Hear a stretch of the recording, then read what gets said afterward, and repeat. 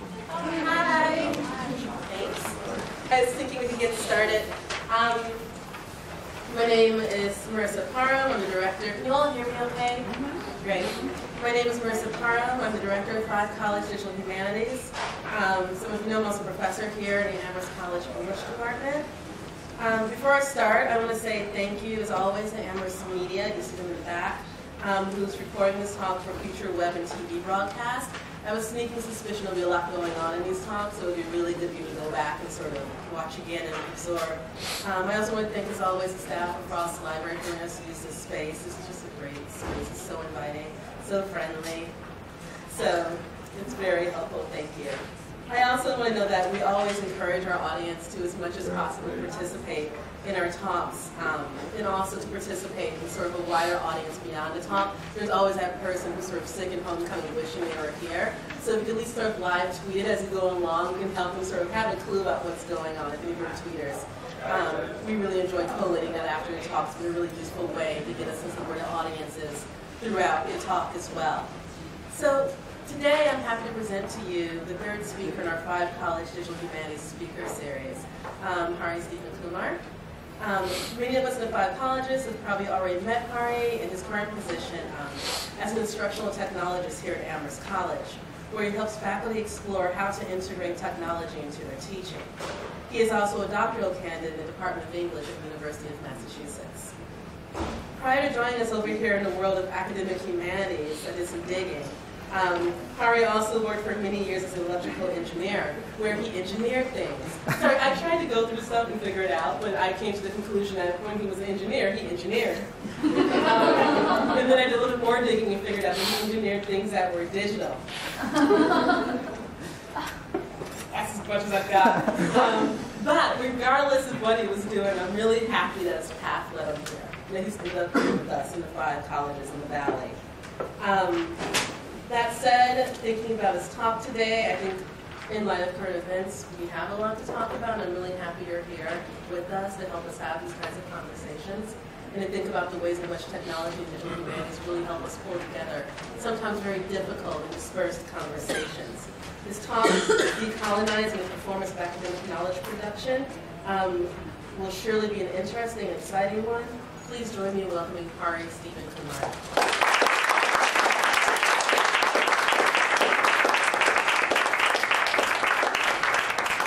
Thank you, Marissa. Thank you, everybody, for being here. I really want to thank Marissa and the rest of the 5 College Digital Humanities team, Kimberly Bain, and especially our curators at the back channel there, Marielle and Jeffrey, and also the Frost Library for hosting this event. It's a great place to be. And certainly very, very appreciative that you all came here today. Hoping that this talk is going to be a bit more of sort of an interactive performance.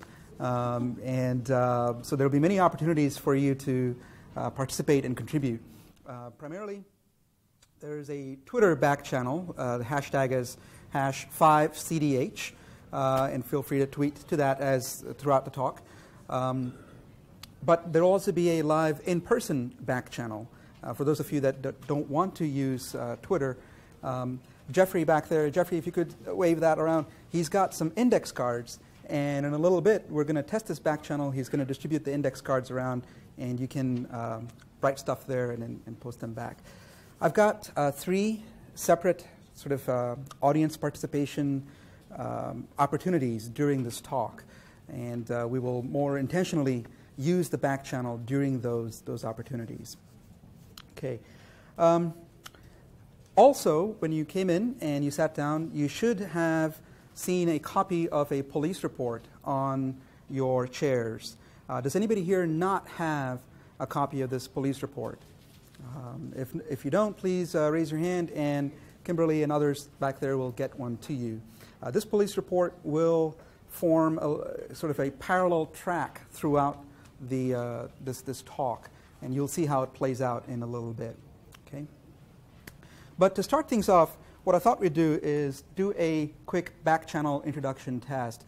If you could turn to a neighbor and just introduce yourself to your neighbor, and then either on Twitter or if you want to use an index card, I'd like you to, each of you, to answer one of the following 2 questions. The first one is just like sort of a vibe check.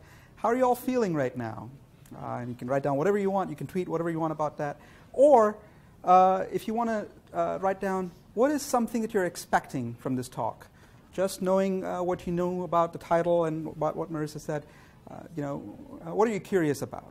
Okay, so let's take about 2-3 minutes or so. Turn to your neighbor, introduce yourself, and use the back channel. We'll figure out how this is going. All right. Mariel, how's the Twitter back channel looking? How are some people feeling? Some people feeling frustrated. Someone's feeling pretty surf rock. Surf rock, all right. Some people are really worried their phones will die during your talk. That's a general feeling, yeah, exactly. iPhone anxiety. Well, cool. What about expectations? Has anybody posted anything they're expecting? Not so much yet. I think there's general excitement. Great, excellent.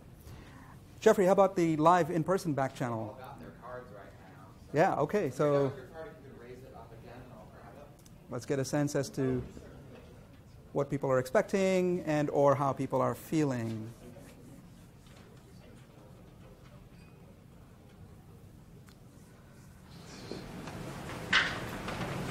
So in no particular order, some current responses are surprisingly optimistic and energized. All right. A little tired.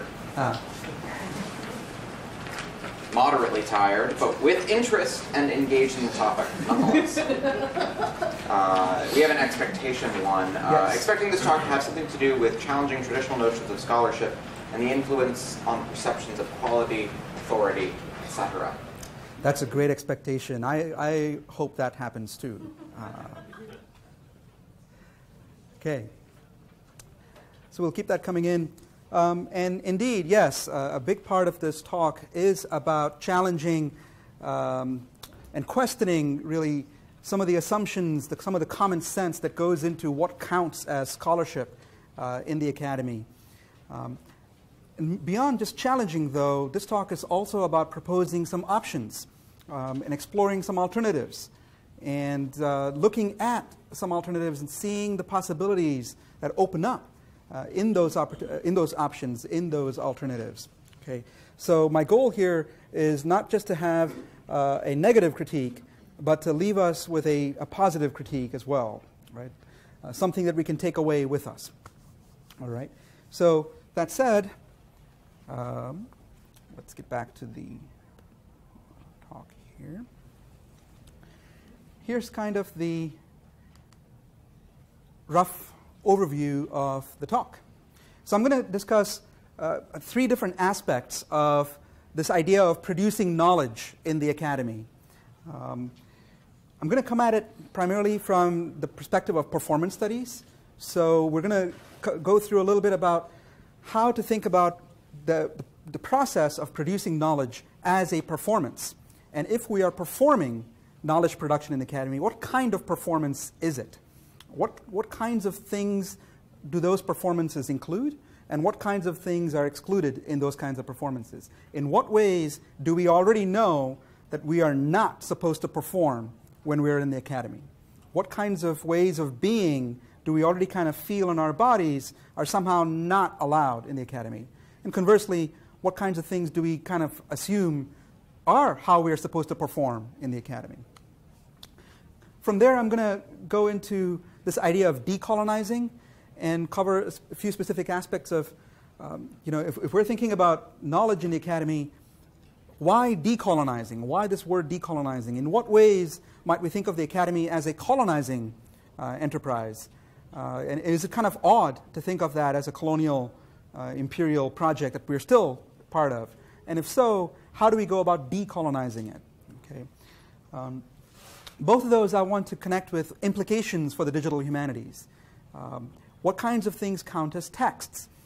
What kinds of questions should the digital humanities draw from these 2 different fields? What kinds of options become available in the digital humanities through these 2 different intersections? So throughout, I'm going to have these exercises that we're going to have. So there's 3 exercises. The first exercise is going to be taking a look at this idea of a text and thinking about how knowledges get produced through texts. Okay. The second exercise is going to be about how performances connect with texts. And the third exercise is going to be about, well, how do you now go about decolonizing these texts? Okay. Thinking about performances then, this itself is a performance, right? This is a speaking performance. I'm up here as a speaker. And one of my goals is to kind of decolonize this performance itself, right? Instead of me being up here as the primary producer and representer and transmitter of knowledge, I'm really hoping to invite you all into being co-producers, co-performers, co-creators of knowledge. And it's an invitation. It's not a compulsion. And if you choose not to, that's totally fine. Audiencing is also a powerful performance. All right, so given that, let's take a look. Let's do our first exercise. Okay, you've got this police report, right? This is an odd, strange police report, I think, right? How many of you here know the incident that this police report is referring to? Good, okay. How many of you here don't know at all? This police report is totally new to you. Okay, great, excellent. All right. I'm not going to say much more about the police report because we're going to think about this police report as a text, right? Those of you who know this incident know that this text was just one part of many texts and many performances that were at play during that incident. But those of you for whom this text is new, hey, cool, welcome.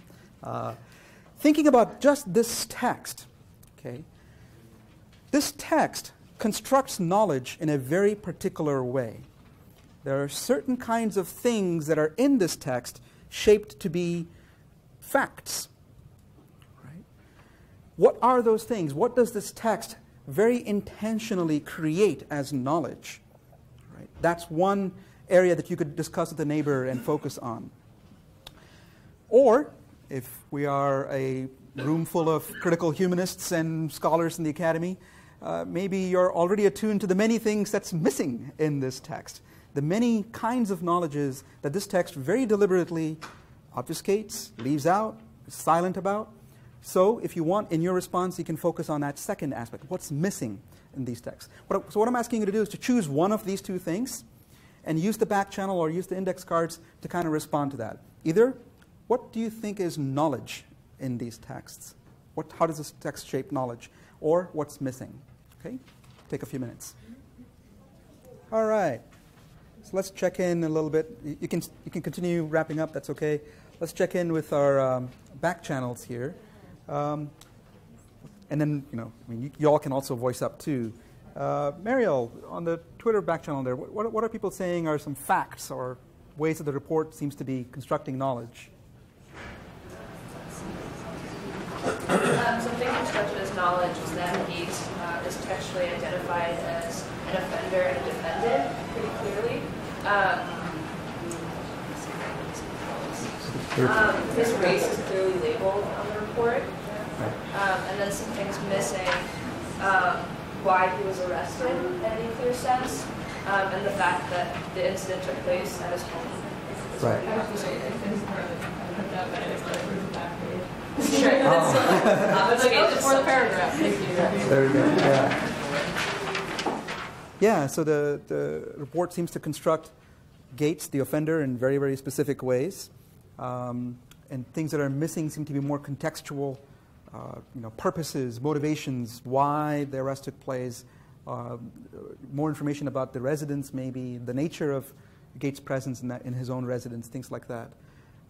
What about from the index cards? The IRL channel is commensurate with the digital one. Facts include the geography of the encounter, where they stood, who spoke to whom. A number of people noted that the races of all the individuals involved are named. Some things that people said were missing, tone, body language. There's a lot also questioning the eyewitness account, noting that there's a lot that seems to be missing from it, or it seems to be constructed in very particular ways. So. Right, yeah. Right, so those of you who know this incident, right, what do you feel about how this report shaped that incident? What do you know about the incident that's not in this report?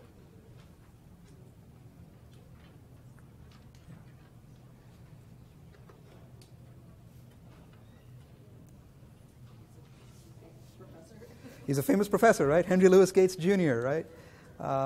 Renowned scholar of, of so many things. One of the few Harvard presidential professors, right? Okay.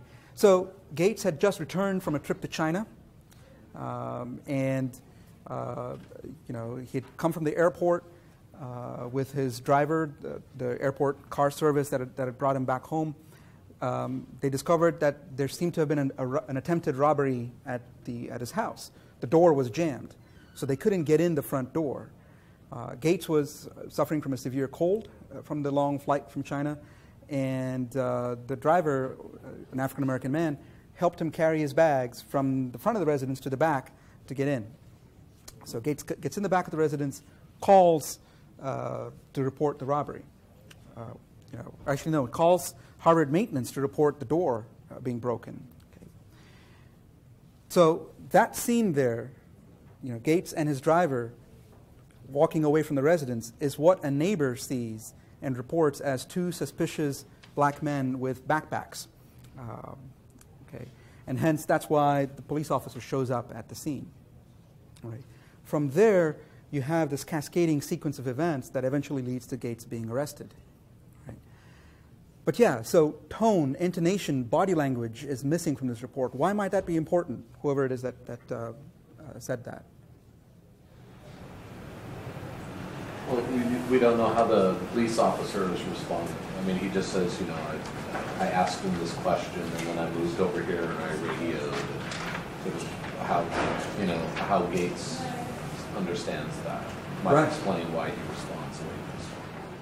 Yeah, so we don't have a motivation. We don't get a sense as to the actual dynamism of that encounter. It's important because there was no crime being committed, but it escalated to the point somehow where someone was arrested for disorderly conduct. Right. The initial sequence there is, there's nothing happening there. Gates shows us, he's in his own house, for crying out loud, right? Okay. And we get a sense from the report that he's exasperated, but the reason why he's exasperated is kind of obscure in the report, right? Instead, the policeman's performance is positioned in this kind of like, I asked him a question, I couldn't handle it, I walked out, I arrested him. Okay. So there's a sequencing, this positioning of certain bodies and motives behind those bodies, right?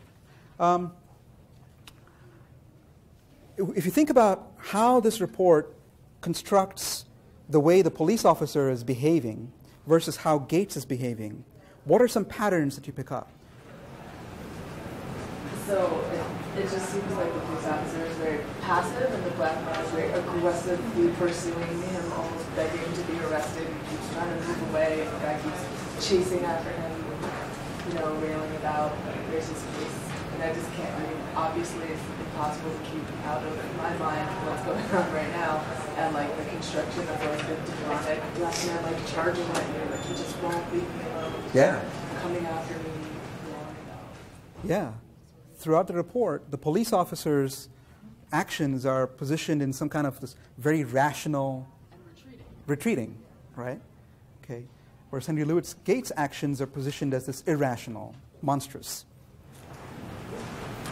Yeah, in addition to that, I was just noticing with the language, the verbs, when the police officer describes his language or the witness's language, it's told and asked. When he describes Gates's language, it's demanded, or there's an aggression there, even in the words that he chooses to describe the verb.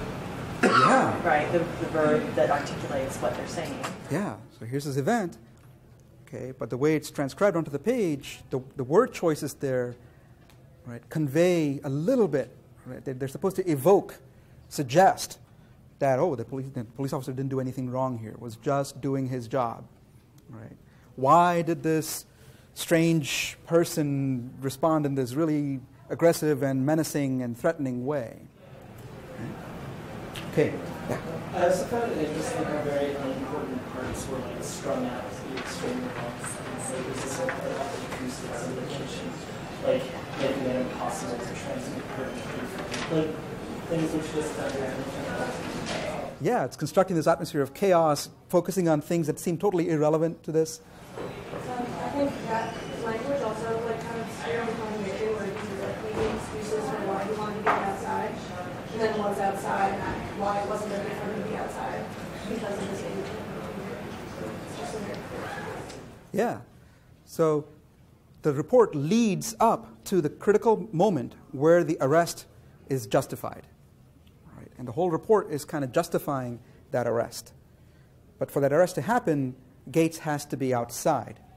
If he is inside his house, his own house, no crime has occurred. Right?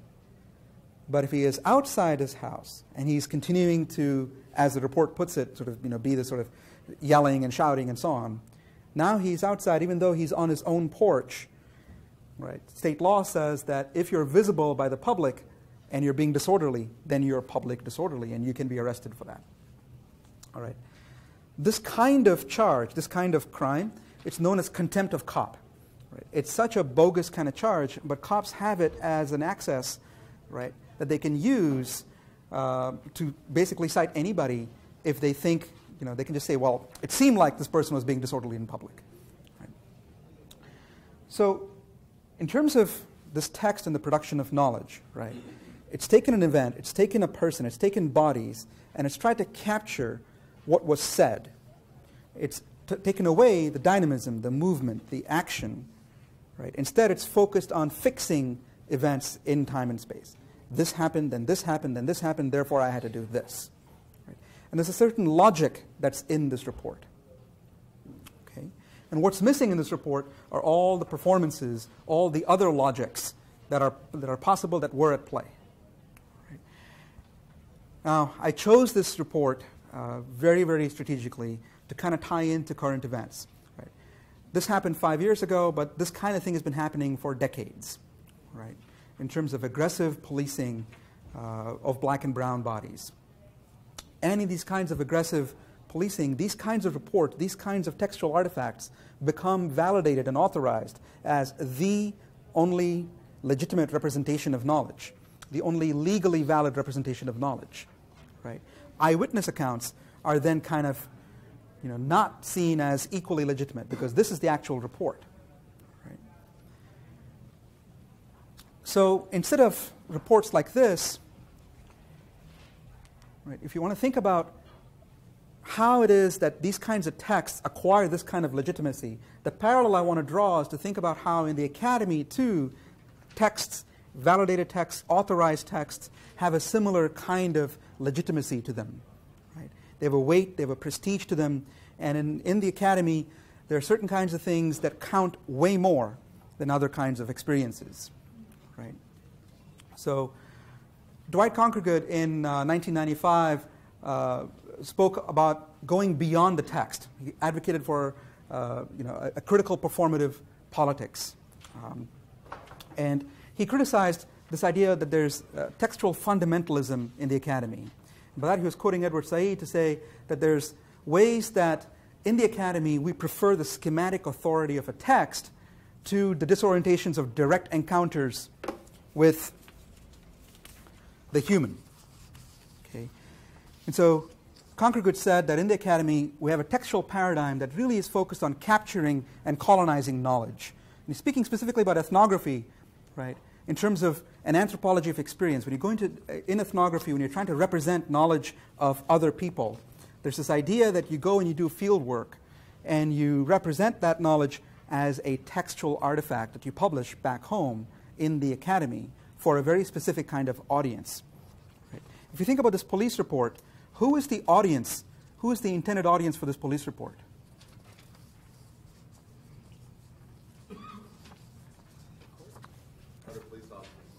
Other police officers, right? To justify, look, these are the actions I had to take in order to do this, right?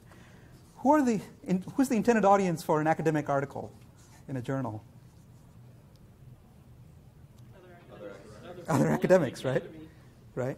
To say, well, look, this is how I produce the knowledge, and these are the logics, and these are the sanctioned logics of the institution in producing this knowledge.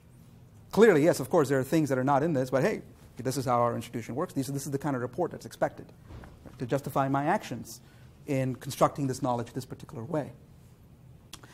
So there's a long body of work criticizing the ideology of what counts as knowledge in the academy, right?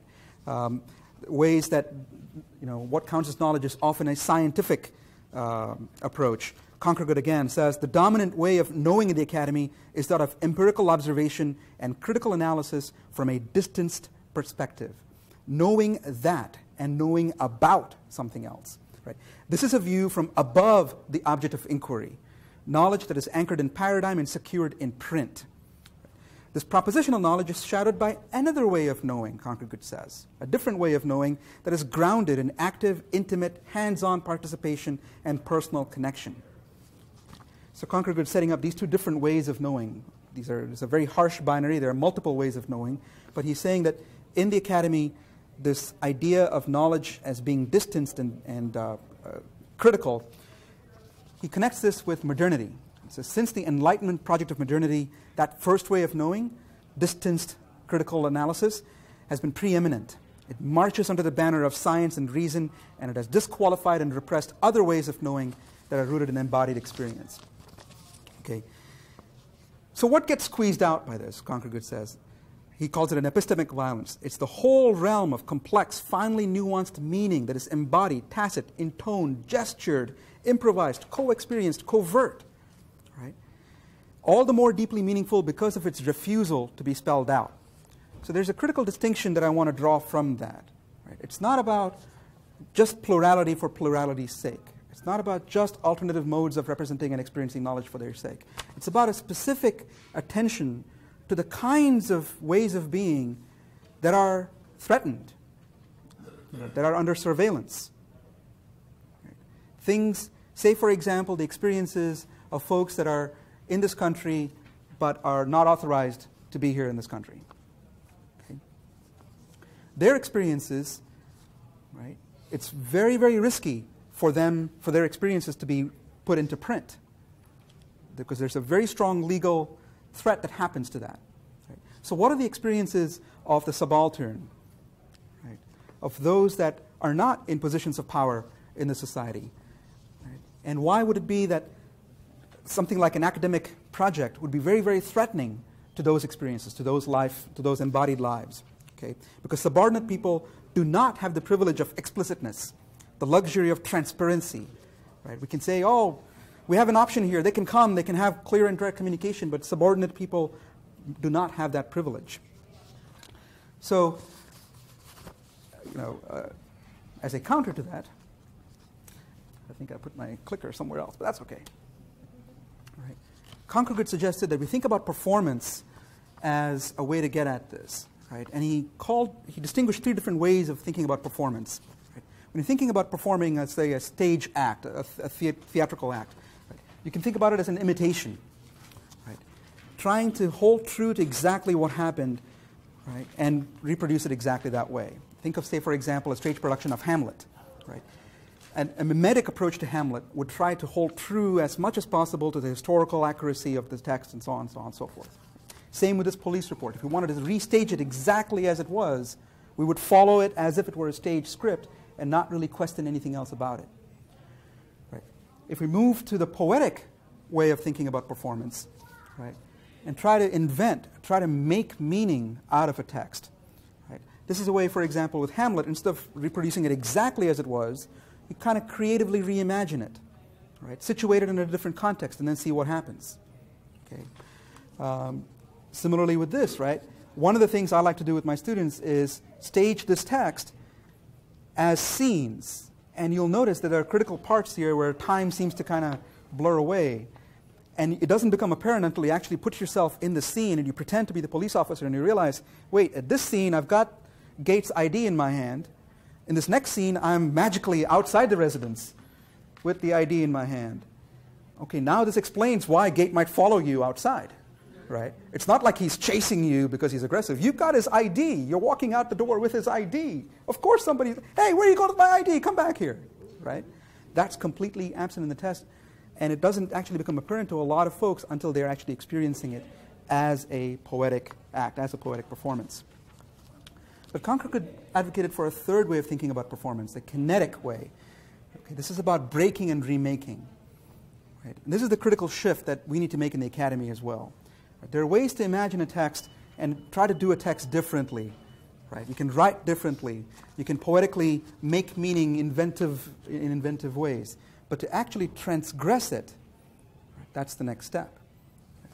Transgressing means calling into question the assumptions behind a text like this, behind a performance like this, and bringing in those other perspectives, those other performances. So what I want to do is show you some examples of what I'm talking about. By the way, I have a resource page that has some of the text that I'm talking about here. It's up on my blog, and I'll have a link for this put up at the end, and you can refer to it as well. So the source text from Conquer Good and so on, got some links. So I want to show you an example of what a kinetic performance might look like when written down. This is a paper that's trying to evoke those moments of silences that are hard to actually describe in writing. And this paper explores moments of silence around issues of race. And so what I do in this paper is actually construct a dialogue, a scene, where a sequence of events happens, and then in response to those events, I have multiple options, but I'm not sure exactly which ones to choose from. You know, in this particular event, my wife and I were in St. Louis 9 years ago. And a woman asked my wife a very racist question about me. And in that moment, of course, something got said. I continued the conversation, but it's one of those moments, you know, that you look back upon and you're like, oh, I should have said that. I really wish I would have said that. I really wanted to say that. There's no way I could have said this. I would have gotten into trouble if I said this. Right? One of those, that kind of moment that kind of stays with you. You linger on it. You re-perform it in your mind over and over again. So this paper was a way for me to perform that, right, and bring that moment alive, and to bring the audience along in a way that they can kind of imagine that, and they can construct the scene however they want. Right? And each of those cards, each of those moments leads to a different meaning, a different interpretation in the text. Okay, this is just one option. I'm running out of time, I think, right? But what I wanted to do now is ask a different exercise. This can be a very quick one. What I'd like you to do, what I'd like to ask you all to think about is, if you think about performances, right, and think about the performances in this report, right, what are some other performances, what are alternate performances that you can imagine using this report to stage? If you were teaching about this incident in a class, right, how might using performance allow you to get at stuff in this text differently? If you were writing about an event like this, or about Michael Brown, or about Eric Garner, any one of the, every 28 hours you have an incident that you can write about. If you're writing about it, what might performance enable you to do in that writing? Take a moment, turn to your neighbor, discuss some ideas, and put it on the back channel if you'd like.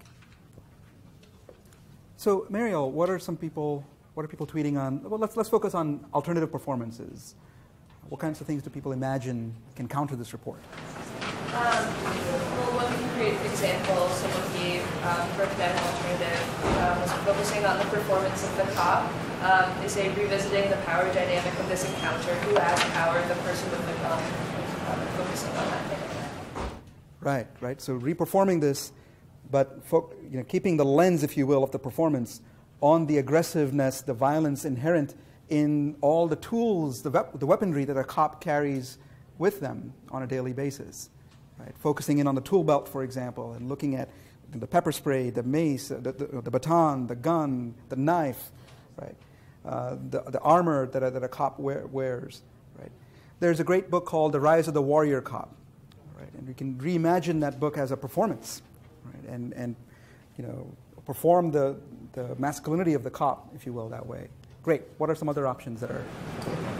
Someone said if you recast the police officer as someone who asked how they could help instead, how would that have changed the encounter?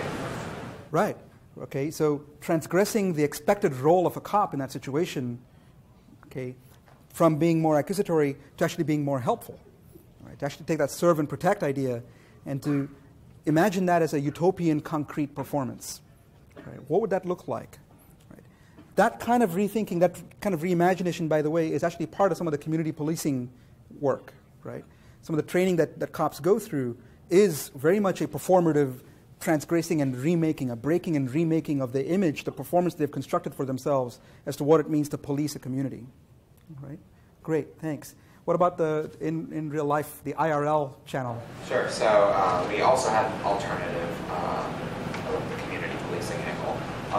There was one suggesting performing the report through a digital medium, which would allow you to then engineer possibly real-time duration into the experience. Right. Maybe overlaid with a map, showing the neighborhood, showing the house, showing the location of various things, and showing the respective positions of the two players as they go through this, right? And you can actually scroll back and look at what happened before the neighbor called the police as well, right? Great. There was another alternative, multiple animations of the scene as told from different perspectives, or the Gates account being produced. Right. The Gates account of the event, totally missing in this report, have that in there, but also expanding that.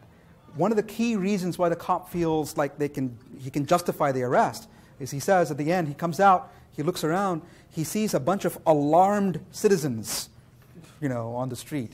And he says, oh my God, these citizens are alarmed by the actions of this person, therefore I must arrest this person.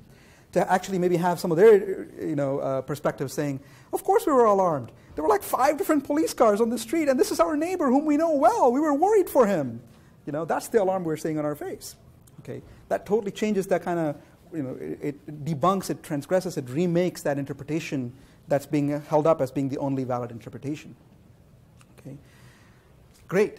Do people want to suggest anything else live? Something that I keep seeing is, that's also continues to happen is the white collar who initiated this entire crisis. Results in a lot of black and brown bodies. Right. The neighbor's perspective, the person who calls the cops. In many of these events that have been happening, right, one of the common threads is somebody calls the cops. Somebody interprets what they see as somehow a threat, and they call the cops. What's going on there? What's the logic going on? What's the common sense? What's the ideology that's shaping that up? Okay, so in thinking about this, as a different approach to knowledge production, what I'd like to do now is shift gears, and in the interest of time, link this up with decolonizing methodologies well, we'll skim through this. I had a third exercise in mind, but I'm going to leave that off, and instead we'll go straight to the Q&A after this next part. So the connection I'm trying to draw is, again, with thinking about academic knowledge production.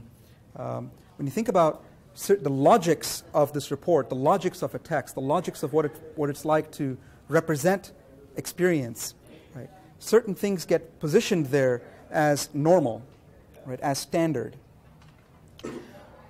In the Gates account, in that performance account, one of the logics that comes up often in common sense is, well, Gates shouldn't have mouthed off. Well, Gates should have been more cooperative. Right? And you can see that same logic show up over and over again in the Michael Brown case, in the Eric Garner case. Well, if only he hadn't attacked, if only he hadn't done this. There's a taking in an assumption, right, a common rut, if you will, that runs through that sentence.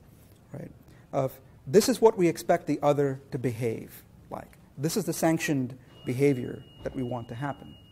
Anything that deviates from that must be policed. Right. Similarly, in the academy, there is a mechanism at play. This is why Dwight Concord called it textual fundamentalism. One of the ways that fundamentalism works is there is this construction of what should be expected behavior. Right, and anything that deviates from that must be sanctioned. I can speak a little bit about fundamentalism from personal experience. I grew up as a fundamentalist Hindu in a fundamentalist Muslim country, and then I became a fundamentalist Christian when I was here in the U.S. I was a fundamentalist Christian for 4 or 5 years. I was a George W. Bush supporter. And then things changed after that, so I'm not going to say much more about that. But one of the things about fundamentalism is that never during those 3 different fundamentalisms did I think of myself as a fundamentalist. And the people that I was with didn't think of themselves as fundamentalists either. Right? Similarly, in the academy, I don't think any of us in the academy here set out to say, well, we're going to be textual fundamentalists today. Right? But that ideology kind of plays out in the ways that we expect an argument to be made, in the ways that we expect students to write a paper, for example, in the ways that we expect and recognize as a valid construction of knowledge when somebody is up for tenure. Okay? So what decolonizing methodologies offer to that approach is to really challenge and question the ideologies of knowledge that we have, and how our ideologies, these assumptions about what counts as valid ways of constructing knowledge, are rooted in Europe as origin stories. I had an example I wanted to show here about if you ask folks the question about rhetoric, and you say, what's a typical story about rhetoric in the academy? A very typical story about rhetoric in the academy is, well, rhetoric originated in ancient Greece. And I've got an example that I'm going to show up that you can see later on. That's just a total lie. Rhetoric originated way before and beyond the Greeks. There's been tons of research that show so many different civilizations having so many different ways of thinking about rhetoric. Right? But because in the Western Academy, Greek and Roman narratives are so central, it's those modes of argument that get enshrined as the normal way to do things. So what decoloniality does, decolonizing allows us to turn the gaze toward challenging those logics in the academy. Right? Asking, wait, why is this mode of argument, this sequence of argument, these ways of making a point, why are these the only ways of making a point? Right? What about other options? Okay. So those other options, again, it's not about just plurality for plurality's sake. Right? It's focusing on specific options that have been systematically excluded and dismissed from the academy. Right? So feminist writing, for example, has a lot to offer in this. A lot of work has been done in feminist work, feminist ideologies in the academy that have tried to rehabilitate, more than rehabilitate, really center, right, the idea of experience and emotion as central to what it means to write in the academy, how to write and how to make an argument in the academy. I'll go on from this, and we'll skip past this. So what are the implications for digital humanities? A big implication is thinking about performance and decoloniality as a way to really challenge what the common sense is in the academy about what counts as a text. Okay? And this is hard, right? Because common sense is something that we just kind of carry around with us. Right? Stuart Hall, channeling Gramsci, called common sense this ideologically contoured terrain. It's shaped.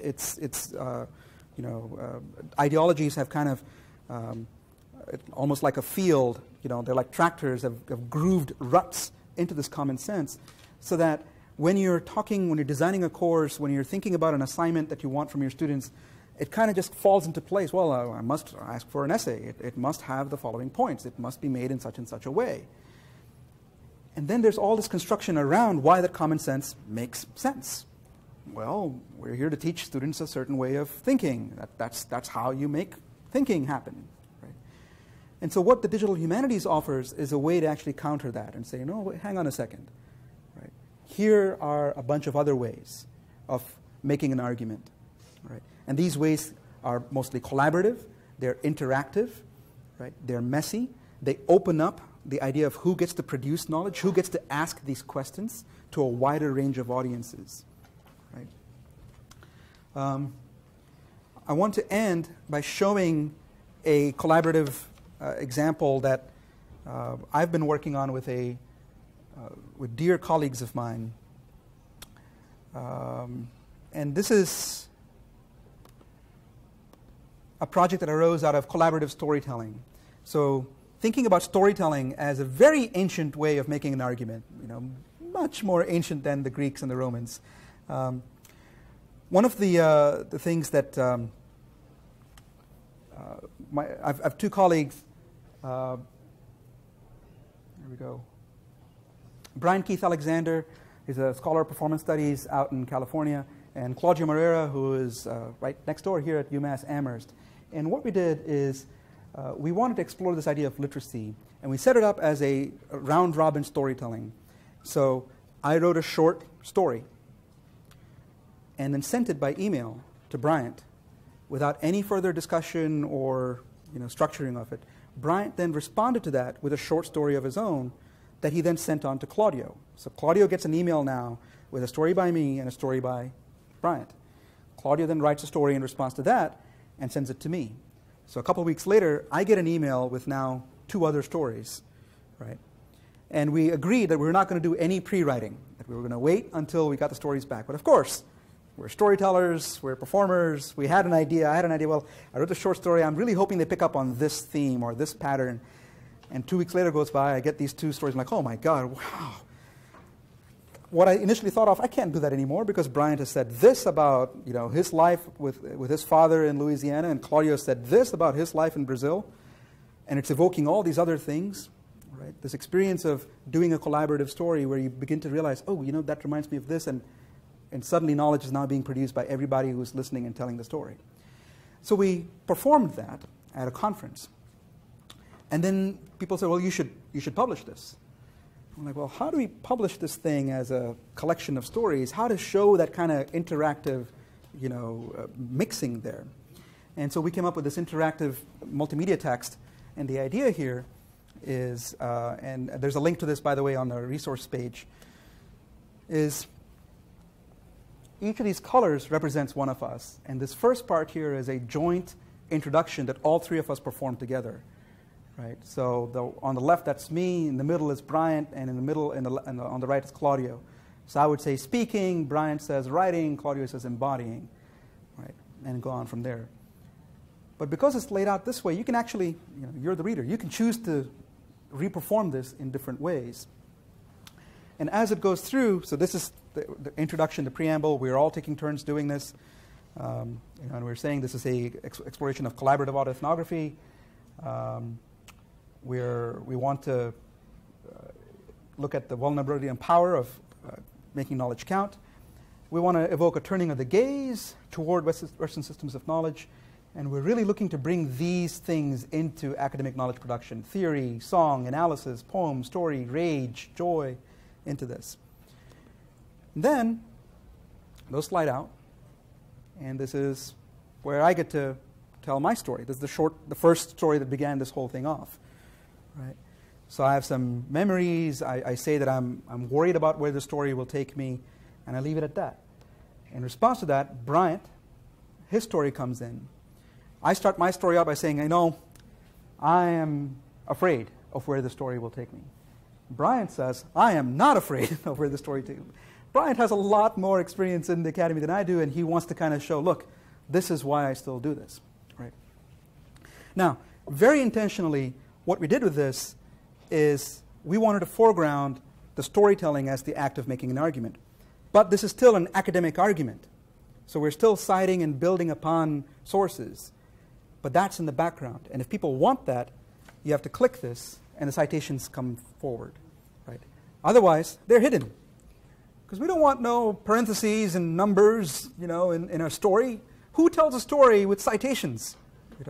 I remember one time when, parenthesis, Stuart Hall, comma, page 291, parenthesis, said, quote, da, da, da, da, da. And it doesn't happen that way, right? And really wanted to kind of hide that back. There's more to this. There's at a certain point, we bring in a song, we bring in video, but I'm going to leave that there for now. What I want to suggest is, for digital humanities, I see a lot of intersections with using performative texts like this. The tweets that you've been putting out, and also the index cards that you've been giving, right? If you want to think about a digital humanities project that looks at police narratives, right, as performances to be questioned, critiqued, challenged, digital humanities provides the potential, the possibility of having, say, a digital archive of multiple police reports of these different really, really troubling incidents, and then commingled with that, right, these alternative performances, these stories from eyewitnesses, timeline tools that show and explore the actual, complexity of what happened. Right? So that set of tweets could be the beginnings of an archive project that goes further from here. I'm going to end there. What I'd like to do now is open it up for Q&A and other options, other questions people have on digital humanities. But thank you all very much for your time, and let's get into this.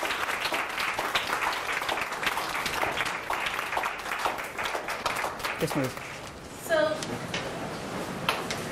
I'm hearing what you're saying about certain kinds of languages and ways of talking as being more acceptable than others, right? And I'm thinking how, and writing, of course, right? And I'm thinking how the common argument for this is the notion it's because people need to be able to communicate across all these vast differences, so these sort of academic standards are like a lingua franca, right? The idea that it's giving us a common language, a commonality. And I think as your talk very compellingly shows, and in general, thinking about digital humanities, of course we're going to overcome this. But what does it mean then to have to almost layer for the scholar, like the scholar level, the layman, but also professional scholar, what does it mean to have to layer all these other kinds of trainings and different kinds of listening and communicating on top of the trainings that are already sort of implicit, I don't think always in bad ways, in the work you need to become a scholar? Right. How do we think about that? Right, absolutely. It's a great question. It's not about drawing a binary, and it's not about saying that the ways that we already know how to do scholarship in the academy have to be discarded or thrown out, right? It's about seeing the variety of options that can complement, supplement, enhance that, right? Not discard it entirely. When it comes to performance studies, for example, the argument made there was it isn't to say we're no longer going to write about performance anymore. We're only going to accept dissertations that are performances themselves, right? It's about saying, no, a certain part of the dissertation can have the things that are the strengths of producing an traditional academic argument, coupled with a performative element to the dissertation, right? Same with digital humanities, I would say, right? Is the community that you're trying to communicate with to make a point in a certain way doesn't have to be the only community that counts, right? That community needs to be able to consider how you're making that point to a variety of other communities as well. Malia Powell, who was the chair of the College Composition and Communication Conference 2 years ago, she said this very, very powerfully. She said, when I'm talking about decolonizing our discipline, our scholarship, and our teaching, I'm talking about the actual students in our classroom, their bodies, how the bodies are marked and mobilized, right? I'm talking about critical orientations to knowledge making, and that's kind of really opening that up and saying, let's see what are the multiple ways that you can have this kind of valid knowledge. And she said, let's learn to see all the options. We have a lot to learn. What she said.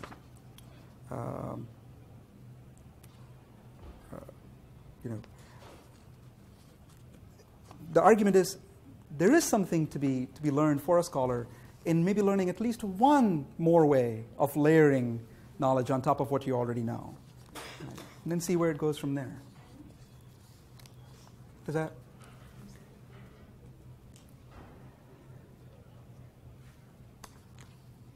Kari. I'm interested in hearing a little bit more about the way in which different knowledges are valued, the different valuation of knowledges. So thinking about this police report versus if there was someone live tweeting the event of Gates being arrested. Is there a moment in which, do you think that digital humanities has an aspiration of wanting to be validated or wanting to be taken as seriously as these older, more established roots of knowledge that are really comported and informed through power? So the question is, do I think that digital humanities has an aspiration to be taken as seriously as some of the older traditional ways of powerfully produced knowledge? I don't know if digital humanities has what kinds of aspirations it has.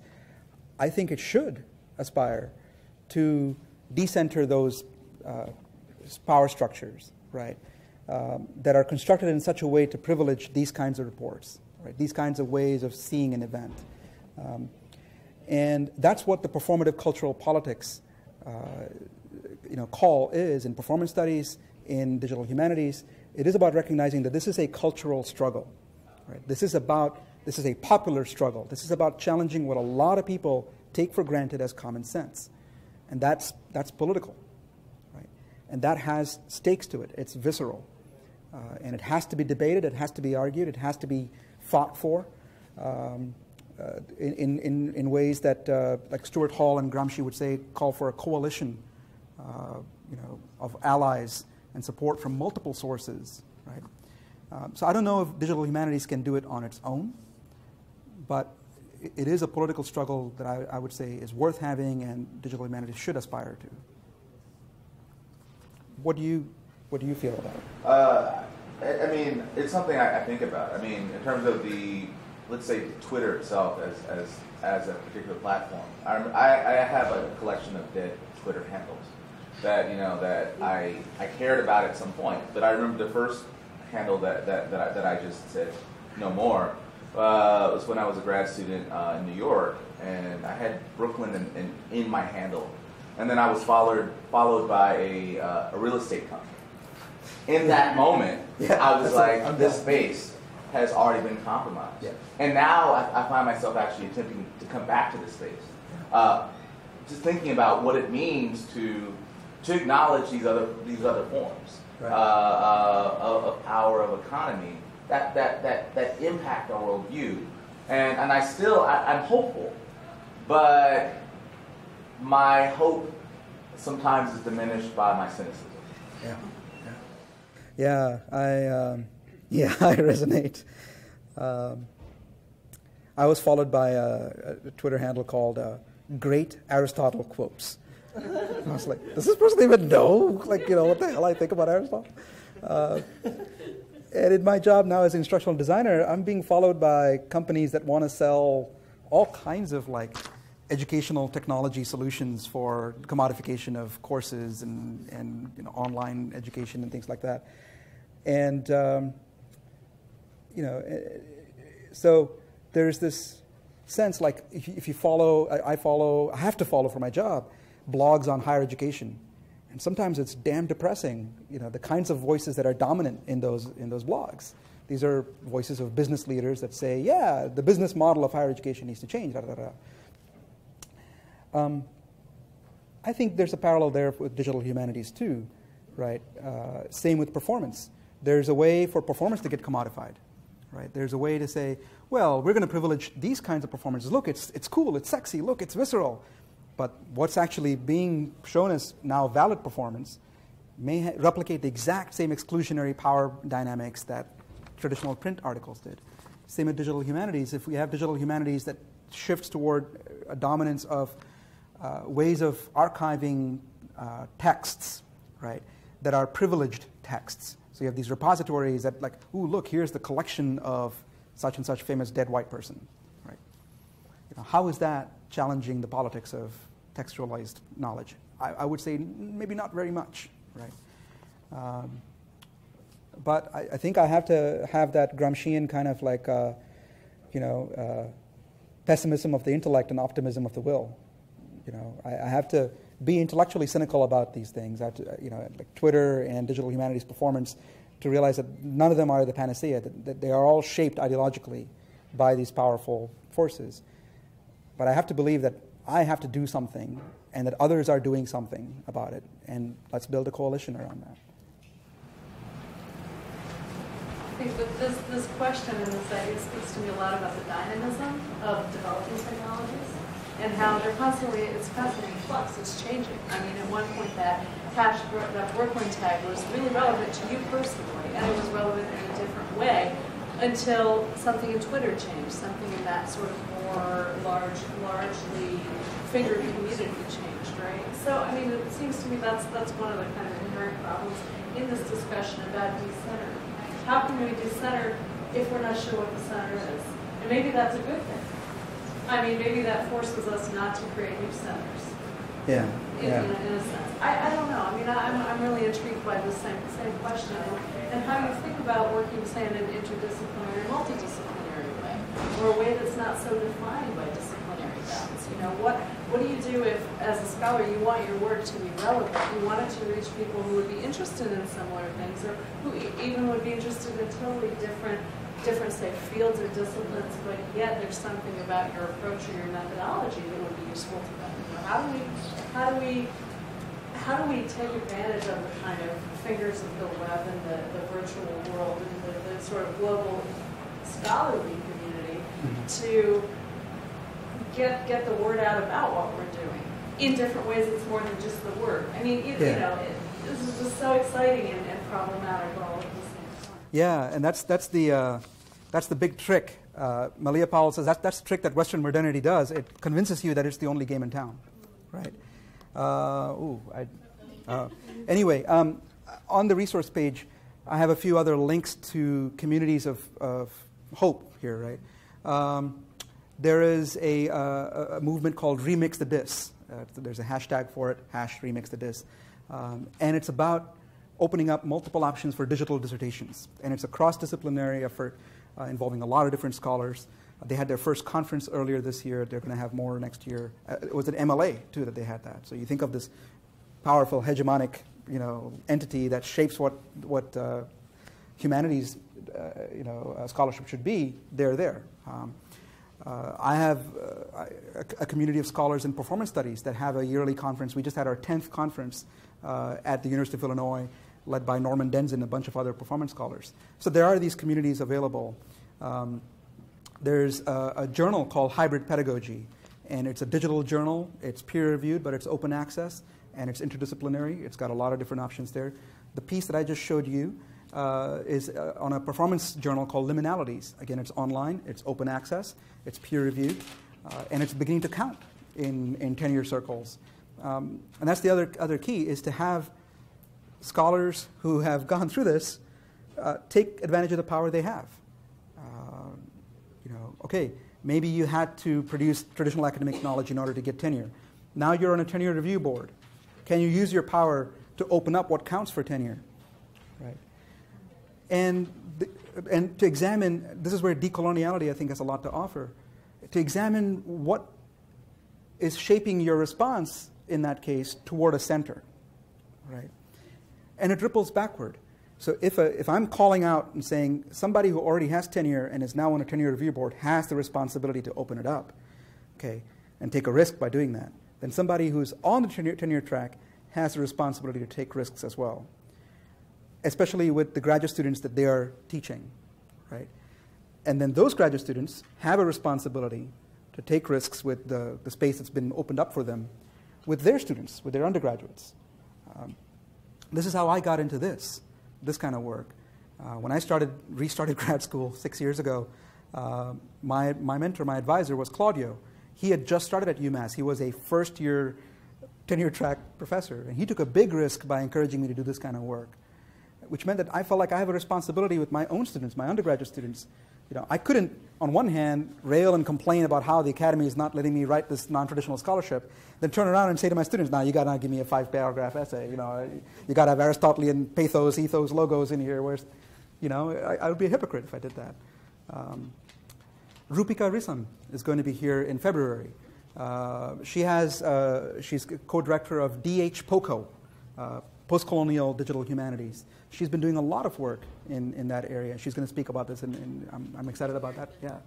So this is a plug to continue coming to these conversations. Does that answer? Yeah. Maybe we can launch up there. That was awesome. All right, cool.